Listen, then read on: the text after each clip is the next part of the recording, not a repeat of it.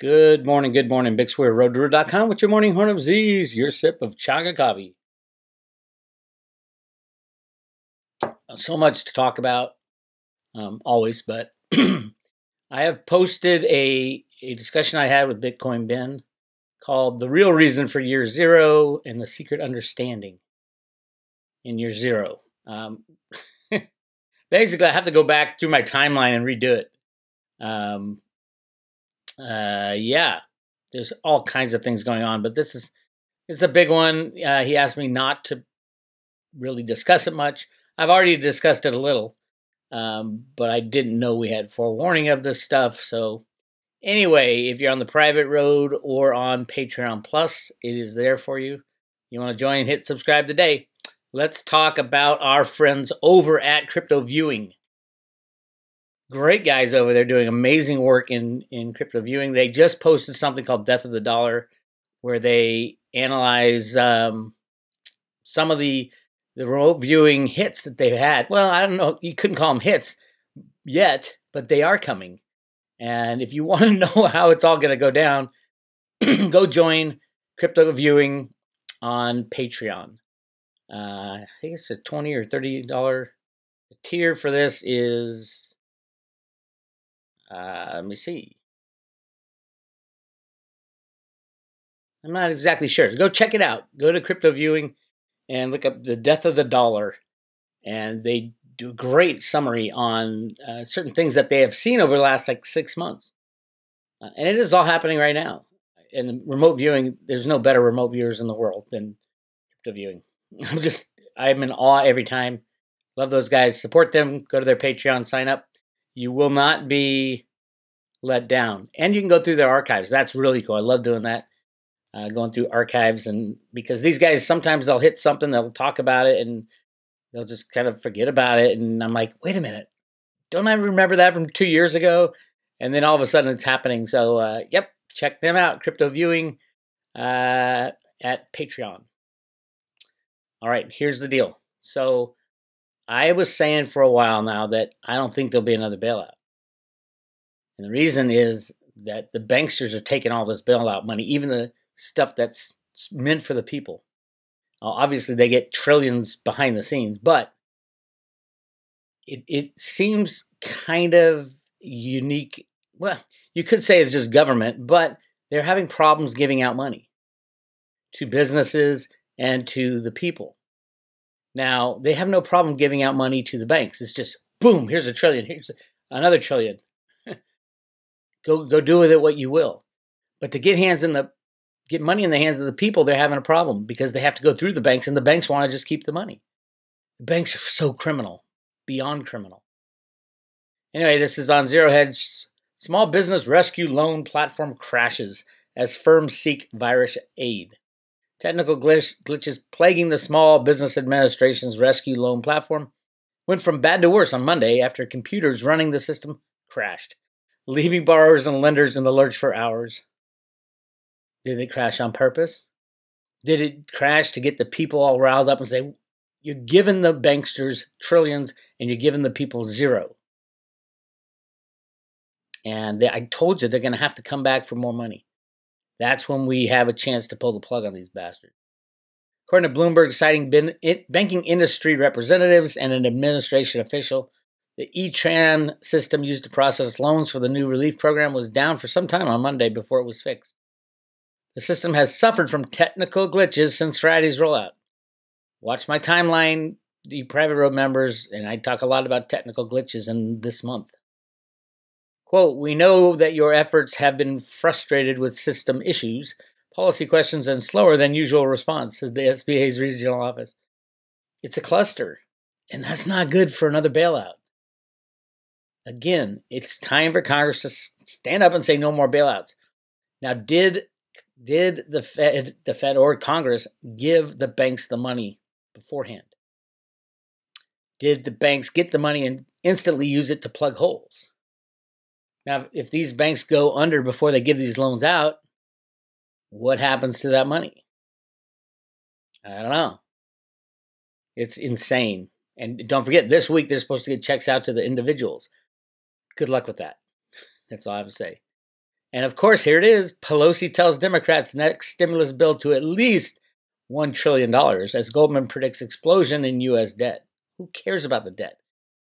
We haven't talked about paying off debt in 10 years. It's stupid to even conceive of the U.S. paying off any debt. There's no plans to pay off any debt. The only plans would be to go to the Treasury and say, hey, print me out a $1 quadrillion silver round, and then I'll pay off the debt with that. They have the power to do that. It's a faith and confidence game. And the faith and confidence in what? In our politicians? In our country that can't produce anything anymore? It's falling apart. The SBA and the Treasury have yet to figure out how to distribute hundreds of billions in small and medium business rescue funds from the recently passed $2.2 trillion Phase 3 coronavirus bailout, and the U.S. government is already planning its next Phase 4 stimulus. Early this morning, Goldman's chief economist John Hatzis wrote that after Congress enacted 3 fiscal relief measures over the past few weeks, which provided aid to unemployed workers and state government, payments to individuals, and loans and tax benefits to businesses, quote, further fiscal support for the economy looks likely to be needed. Where'd you hear that before? And Goldman's fiscal forecast assumes that Congress, quote, enacts at least one more fiscal package because the measures enacted to date are not yet equal to the lost income due to coronavirus 19 we expect. If Congress doesn't pass this, the Fed will just open its floodgates more.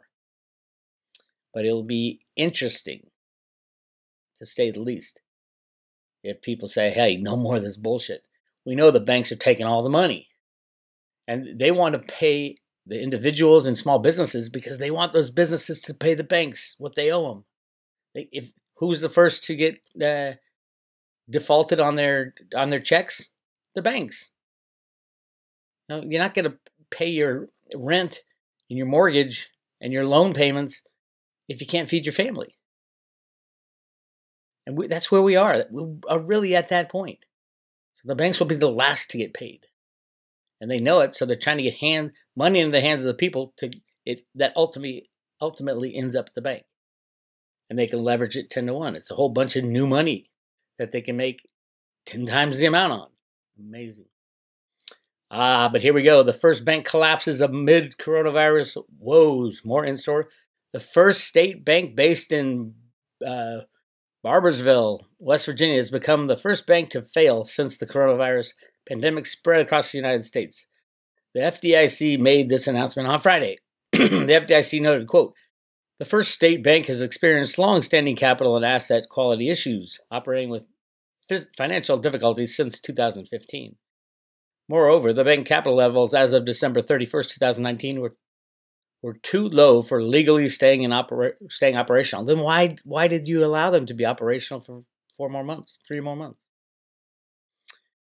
Therefore, all 4 branches of First State Bank, along with its deposits and certain assets, were immediately acquired by MBV Bank, a wholly owned subsidiary of MBV Financial.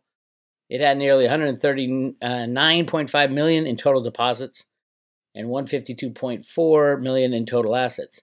You notice they say certain assets were immediately acquired by MBV Bank.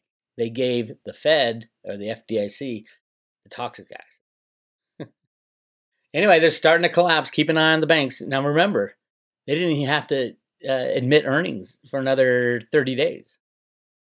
So I find it very interesting that they're already going down when they don't even have to declare for another 30 days. Crypto's doing well. Again, all on a computer program. They're letting it go up. Yes, cryptos are absolutely the future of money. Check out the Bitcoin bin in my conversation yesterday, and you'll get a better idea of why. So all those shit coins that you bought in 2016, 2017 that have gone to like 95% of their value, you better hold on to most of them. That's all I'm saying. It's a hodl game. It's a hodl game. If the company did what they planned on doing, if they completed what they planned on doing, not counting the manipulation or the crash that Christian Carlo and Trump started in 2017 and 2018, all we did is take a few years and chop them out. Those years are gone now. It's like we're going right from 2017 December to January 2020, and we're moving forward. So this is the year of the crypto, my friends. We will see $100,000 Bitcoin parties come December, as was in Cliff's data. Everything else is coming true. I believe that will come true as well. Also, $600 silver.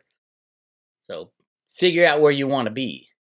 I mean, $100,000 Bitcoin parties would be about 10 to 12 times what it is right now. Say 12 times what it is right now.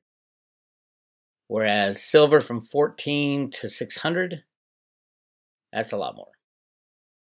Maybe start with silver and then buy cryptos. I don't know. Silver is so close to destroying the largest bank in the world. Why? No, JP Morgan's not going to fail because they're short silver. They're going to fail because they rigged the silver price. Other banks will fail because they're short silver. JP Morgan's out of their silver short. They are long with, over 1 billion ounces in physical silver. Remember, the Hunt brothers only had about 100 to 110 million ounces of physical silver, and the government shut them down for cornering the market. JP Morgan has over 1 billion. And they did it by keeping prices artificially low on the COMEX. Beyond criminal. I mean, yes, Blythe Masters, Jamie Dimon will go to jail. No doubt in my mind. RICO charges. And they should. What's silver doing? Hey, got up over $15. Hey, you can't buy it at that. You can't buy silver at $15. You can't buy silver anyway. The U.S. Mint and the Canadian Mint aren't even minting coins because they can't find any silver. Now, the U.S. Mint, by law, is required to buy at any price. Buy the blanks at any price. They should be paying $20 to $25 for the blanks if they have to. It's in the law. They have to require silver eagles in quantities to meet demand. Gold eagles, no, they don't. The only stipulation on gold eagles, they can only use gold sourced in the United States. Do you think there's anything going on with gold and silver behind the scenes? As in secret treaties and all that stuff? Absolutely. Anyway, that's your update. Crazy, crazy, crazy. Make sure all you private road members, check out the Secret Understanding of Year Zero post. It's right in the Year Zero updates. If you go to roadtoroad.com, go to the private road section. It's right there at the top, Year Zero updates. Then I update the bailouts there. That is coming in later in the afternoon these days because they don't post the numbers till later because there's so many bailouts going on. But yes, we're well over $1 trillion, or $2 trillion now since September 11th. And I will be redoing the timeline based on the information I have, the new information I have. And I always said, and I just said right at the beginning of my timeline post, that this is the best case scenario.